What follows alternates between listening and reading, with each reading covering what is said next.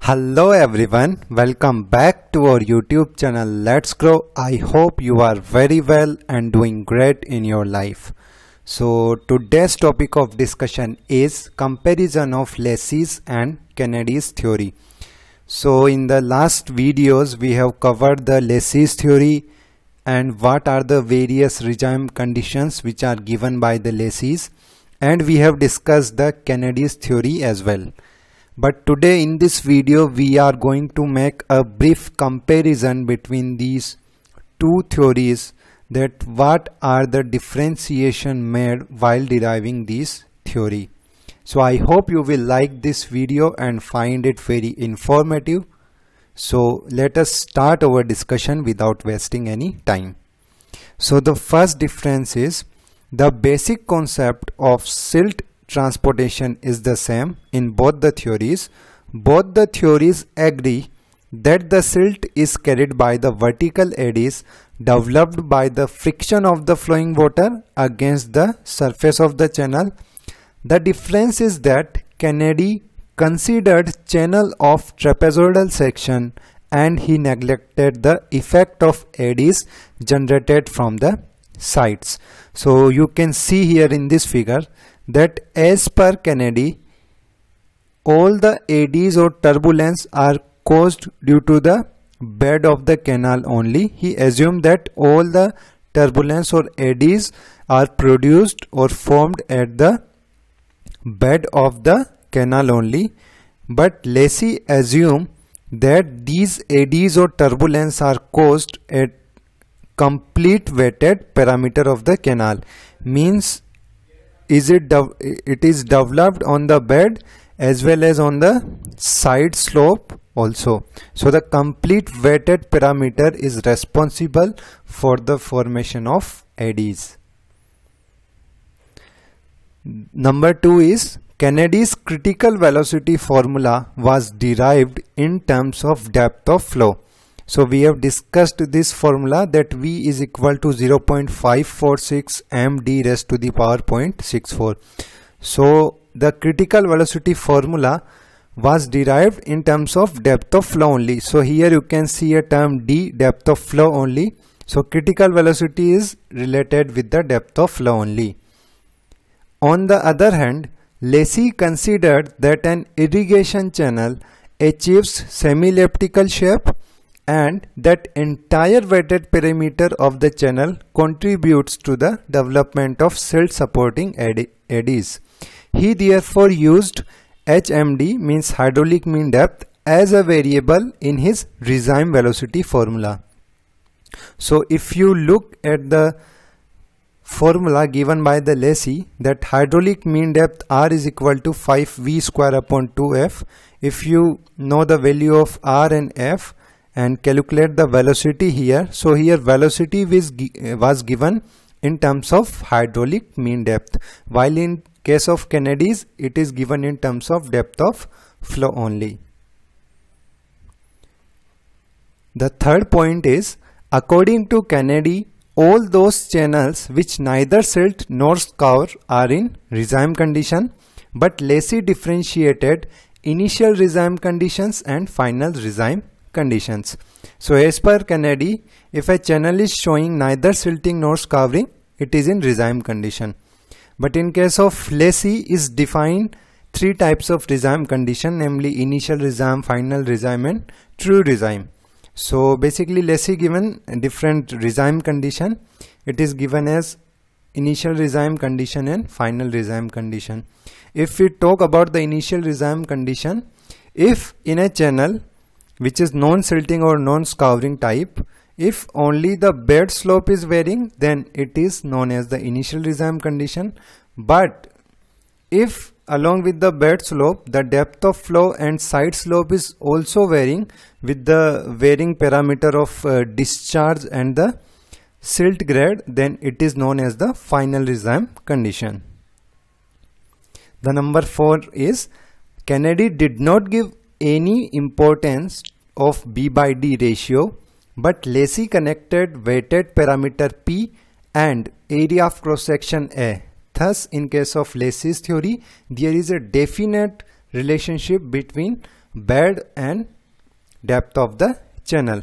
So if you see in the Kennedy's theory, there is no term as B by D. So there is no importance has been given to the B by D ratio.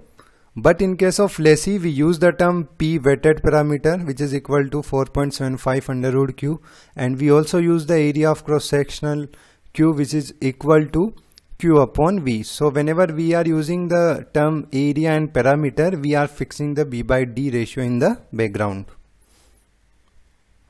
The number 5 is Kennedy did not give any slope formula, as we have seen in this theory that there is no fixed bed slope. The bed slope should be known initially before design, but in Lacey it give a definite slope formula in terms of discharge and silt factor. So here you can see the formula given by Lacey, which is bed slope S, which is equal to f raised to the power 5 by 3 divided by 3340 into Q raised to the power 1 by 6. The 6th point is, according to Lacey, the grain size of the soil forming the channel is an important factor. He connected the grain size dm, means mean particle size, with its silt factor f by equation this. So in Lacey's there is a provision for the silt factor to account for the grain size of soil. So it is given as 1.76 into under root dm, where dm is the mean particle size and it is in terms of mm. And this silt factor f occur in all Lacey's equation, which are used to determine the channel dimension. But in case of Kennedy did not give much importance to it and simply introduce a term m, the critical velocity ratio. But to account for the particle size or the grain size, Kennedy did not put much effort. He simply introduced a term m in this critical velocity formula. Here you can see the term m, which is equal to the mean velocity of flow divided by the critical velocity. So here no provision has been made for the grain size of the canal. The point number 7 is, Kennedy's used Kutter's formula for the determining the actual velocity of flow, where in value of n is again a guesswork. So while we are designing the canal using Kennedy's theory, we use this Kutter's formula, and the n value we have used as a constant. Means again whenever you are using this formula, you have to guess the value of n. So here no provision has been made for the grain size, that for that particular grain size the value of n should be this. So there are no tabulation or no fixed value has been provided by the Kennedy, and whenever we are using this formula we have to guess the value of capital N. But Lacey on other hand gave a general regime equation stating V is equal to 10.8 r raised to the power 2 by 3 multiply with s raised to the power 1 by 2. This equation was given by him on the basis of analysis of very large data obtained from the regime channel. So Lacey derived this equation.